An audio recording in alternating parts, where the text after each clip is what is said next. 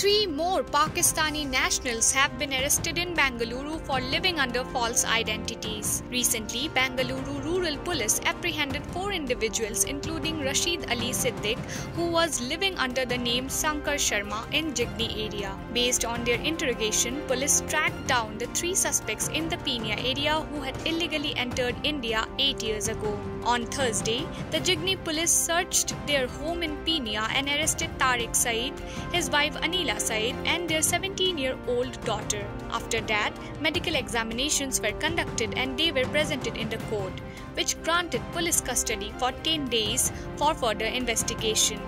With this arrest, the total number of Pakistani nationals apprehended in Chennai and Bengaluru has reached 11.